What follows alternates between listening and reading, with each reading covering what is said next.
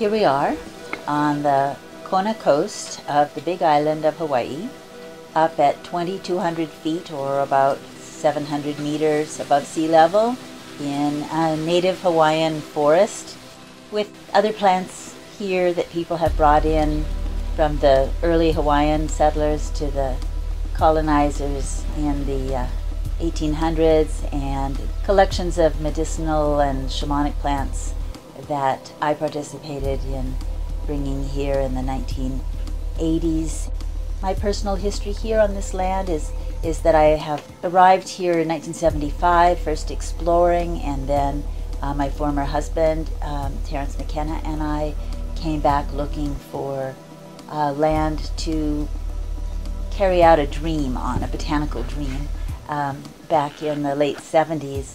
And with some other people in this region, we bought an area that was mostly forested, and the lower parts had been inhabited with small farms.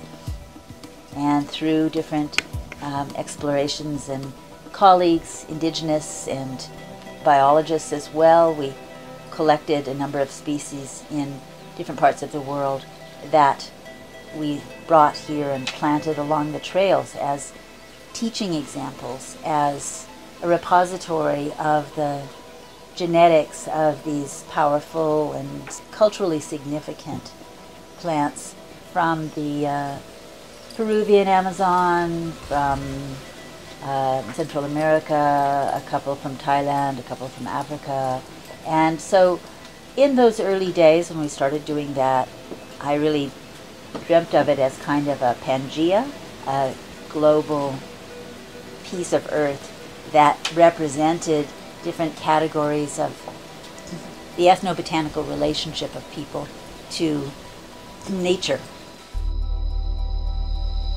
This is one of the most interesting new psychedelics in the world.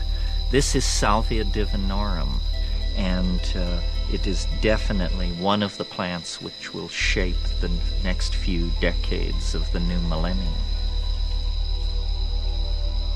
This is a coleus. It's ironic that these plants, which have been in our kitchens and in our windowsill flower beds for generations, turn out to contain psychoactive compounds as powerful as any known to science. These are not particularly interesting in terms of drugs, but they're certainly bizarre. I'm up here. We may. This is one of the most interesting plants in the garden. This is Psychotria viridis. This is the plant which causes the vision. When taken with ayahuasca, when taken as a liquid, the experience lasts about 4 to 6 hours. It's not as intense as smoking it. Smoking it is the most intense experience this side of the yawning grave.